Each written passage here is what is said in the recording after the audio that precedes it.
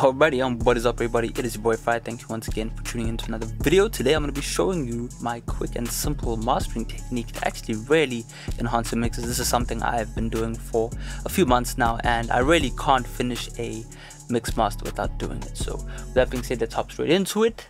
Today we've got a session I've been working on for the Pro Tools beginner course and advanced mixing course.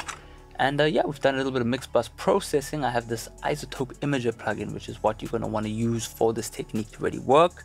Again, you can use any multi-band widener because that's essentially what it is. We want the ability to manipulate each band separately, right? So there are Waves plugins that are going to allow you to do that. I think you can do it with the Waves vitamin, right? It has a multi-band stereo selection tool. But yeah, let's get straight into it. We'll play the track a little bit and then we'll bypass what we have going on and we'll talk about what we're doing. So let's get into it.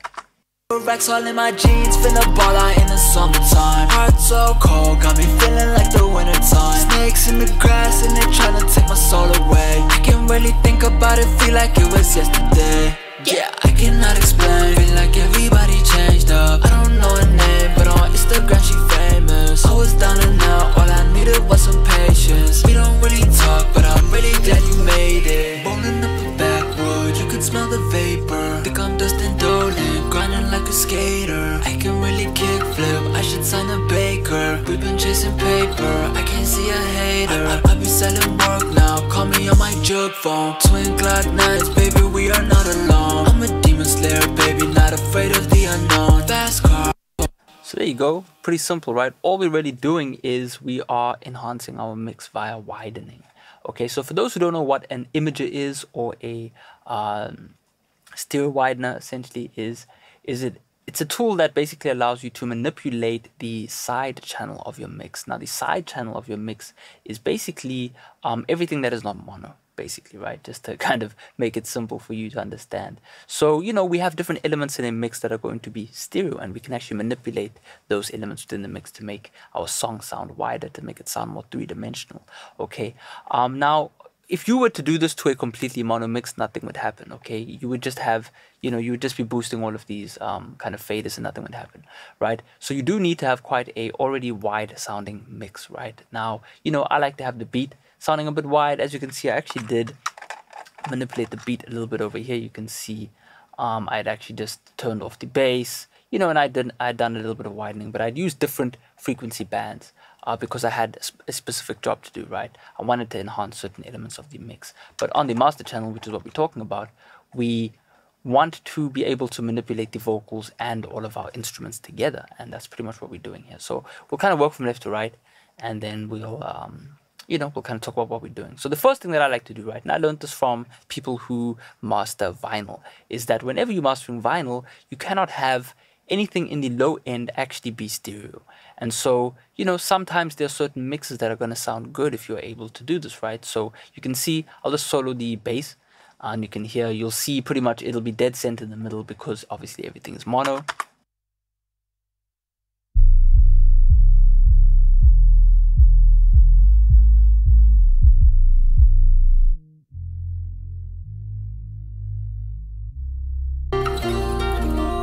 Right, so you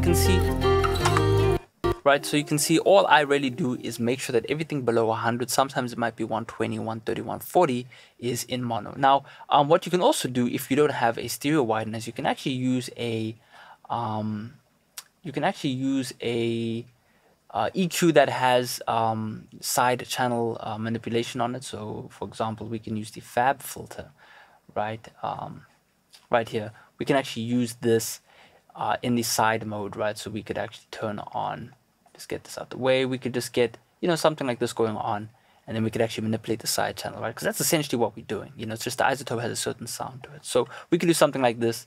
Let's go for 100, and then if you really wanted to make it kind of crazy, you could brick wall it, something at like 48K. Something more natural would be like 24, you know, 12 would sound a lot more natural, but you'd get the same effect. You'd essentially be rolling off everything below a set frequency, and that's really just going to help you clean up your mix. It's going to allow your mix to sound a lot more mono compatible. Okay, so that's what you can do right there. That's another trick that you can make use of. I like to mono the bass. It sounds good. It just helps your ears kind of focus on this section of the track right here. And as you can see, I'm doing the most widening in this particular instance, between 100 and 3000 hertz, because I think it sounds really cool. So if we were to solo this section out, let's take a listen to that. Famous, I was down and out, all I needed was some patience. We don't really talk, but I'm really glad you made it. Right, soloed you can't really hear too much of a change, but essentially what we're doing is we're taking all of those elements in that kind of region and then we're just widening it up a little bit, okay? We're not using the stereo wise function because all of our stereo elements are already there. We're just emphasizing that kind of, majority of the mix, right? The kind of weight and body of the mix. Sometimes you may want to actually mono in that section a little bit, right? But in this instance it sounds good. So, that's what I like to do right there. Now it kind of comes to the kind of higher treble region and then the absolute treble region. And again, we're just doing the same thing, right? Pretty easy. All we're doing is manipulating this section right here. So if I was to solo this section. Famous, I was down and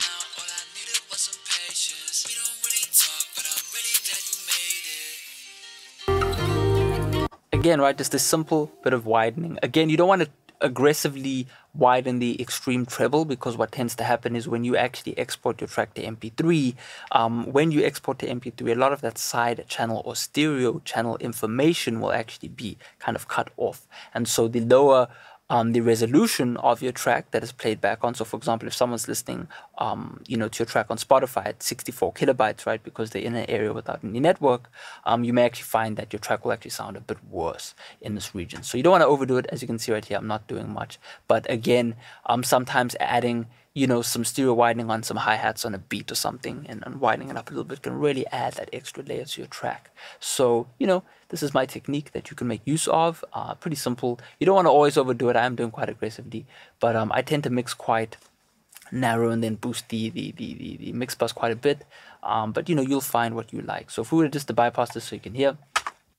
Famous, I was down and out, all I needed was some patience. We don't really talk, but I'm really glad you made it. We can really hear that vocal kind of fit into the mix. We really hear all those elements start to get emphasized. We hear that guitar kind of poking out. If we kind of just listen to the beginning section of this track, we can really hear that guitar opening up when we use this technique.